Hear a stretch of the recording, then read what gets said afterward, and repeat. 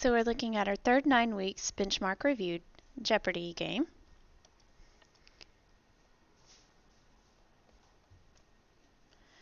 And we're going to start with properties for 200. Alex. Bob bought 5 bags of apples that weighed 3 pounds each. The apples were priced at $1.75 per pound. The expression below represents the total cost of the bags of apples Bob bought in dollars. Parentheses 3 times 1.75 parentheses times 5. Which expression below is also equivalent to the total cost of the apples? This says 3 plus 5 times 1.75. If this were a multiply, that would be true. You can't change multiply to add there in that situation in the manner that they've done that. So that will not work. Here, they've added 1.75 and 3. And again, if you are supposed to be multiplying those two, that's not going to give you the same result. So this will not work for that reason. Here they've got 3 times 5, and then they've added 1.75. Again, you can't change multiply to add like that. Here they've got 3 times parentheses 1.75 times 5. If you look, this is 3 and 3 and 1.75 and 1.75 and 5 and 5. It's got it all in the same order, and it's all multiply still. The only thing that's changed is where the location of the parentheses are, which numbers are being associated together. The correct answer here is D, by the associative property of multiplication.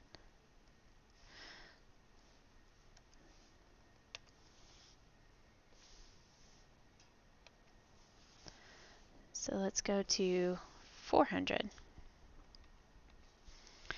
Which equation illustrates the identity property of addition? All right, identity means you're going to get the same thing after you add something for addition. So what do you add and still get the same answer? That would be 0. So we're looking for something. We added 0 to it, and we got the same thing, identity. Okay. Here, y divided by 2 times 4 divided by 4 plus 4 is equal to y divided by 2 plus 4. This right here is the identity property of multiplication, not what we're looking for. 3y plus 2 minus 2 equals 3y plus 0. This would be a really tempting choice. If it had said 3y plus 0 is equal to 3y, that I would say is the identity property of addition, but not the way that they've used this here. All right, 4x plus 5 plus 0 is equal to 4x plus 5. Yes, that's the identity property of addition. 5y times 2 plus 1/2 times 2. Right here, this is the inverse, multiplicative inverse here. So this is not what we're looking for here. Not with multiplying the inverses. So C is the only answer choice that makes the best sense here. So properties for 600. Barbara simplified an expression using the following steps. And which property justifies step 3? So look at step 3. 6y plus 12y is equal, or excuse me, plus 6. Now let's look above it. We had 6y plus 6 plus 12y. So it looks like we've moved this over here. We've moved this over here. And the property that tells us we can add in any order would be the commutative property.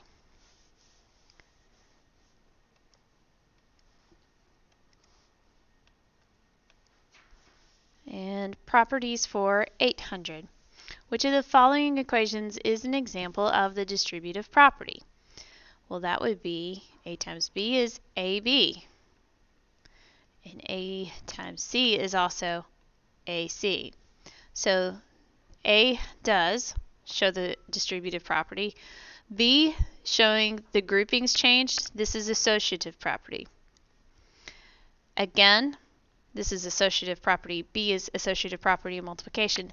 C is associative property of addition, changing the group that is adding.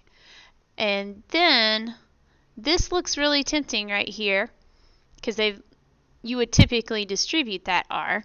However, if you look, what changed is from S to T and the T to S. So that's actually a commutative property of addition that they're showing in this particular one, so that's not it either. A is the correct answer choice here.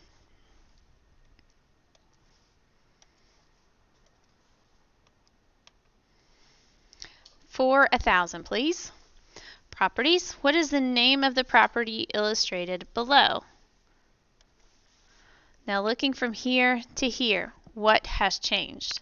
We had 4 parentheses x plus 2 equals x plus 2 parentheses 4. So the location of the 4 outside the parentheses is what has changed. So we know that's going to be a commutative property. Did not change the order in which those numbers, or excuse me, we did not change who was associating there. I'll get it right. Now, between the 4 and the x, or excuse me, the 4 in the parentheses and the 4 in the parentheses here, that is the operation of multiply. So commutative property of multiplication, not the commutative property of addition there. All right, we finished the properties category. Let's go to writing expressions. A coat on sale is on sale for 25% off the regular price. Write an expression to represent D, the price of the coat after the discount. So, if you multiply this, that expression will tell you how much is off. How much money is off the price of the coat. So if out of 100% we have this much off, how much percent do we have that we're still paying for? So if you need to, 100% minus the 25%, that's 75%. So what we can actually do here is say 75% in decimal form times the cost of the coat will tell you how much we're paying for it still. How much we're still paying for.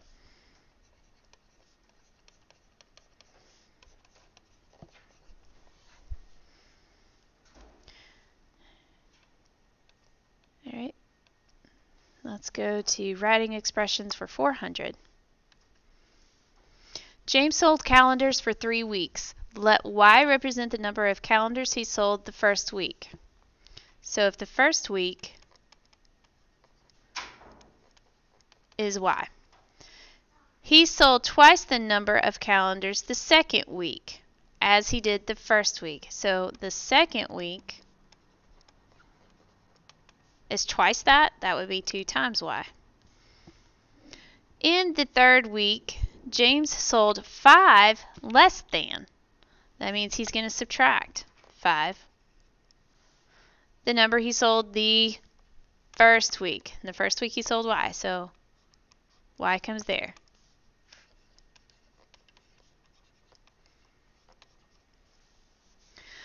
Write an expression to represent the total number of calendars James sold in the 3 weeks. So, take the Y from the first week. Total means add the 2Y from the second week. Add the Y plus 5, or excuse me, Y minus 5 from the third week. And if you'll look at that, we have like terms here. Same exact variable. So that means Y plus 2Y is 3Y. And 3Y plus Y, still the like terms, that's 4Y minus 5 is the expression we need there.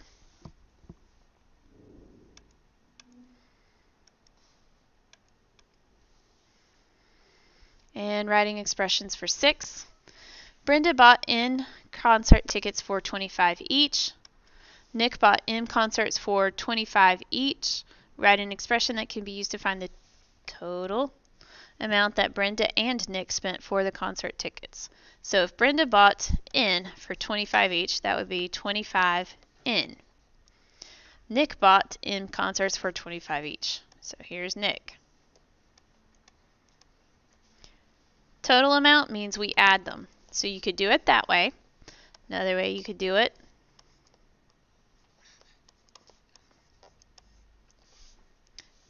Okay, take out that common factor and put it outside parentheses using your distributive property. So that's an option. All right, for 800 writing expressions. Alexander drove 60 miles per hour for 6 hours.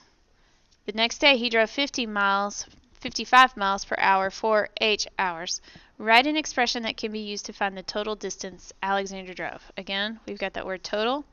So 60 times 6 will tell us this part right here, this sentence. Next day he drove 55 miles per hour for 8 hours. So 55 H. Total means we're going to add those. That's all we got for that one.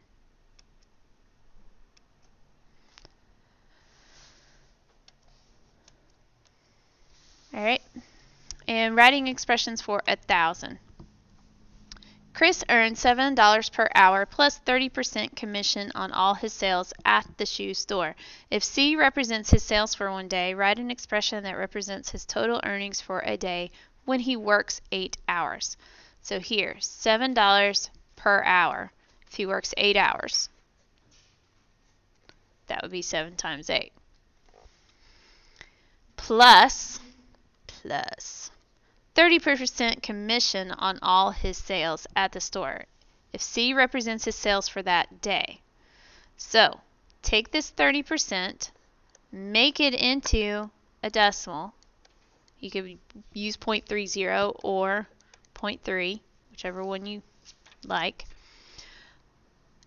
Multiply it by C.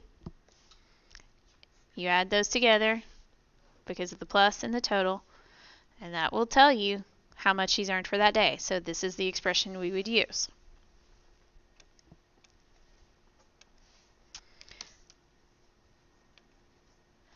All right, and that's all we have for the properties and writing expressions categories. Please stay tuned for the rest of them.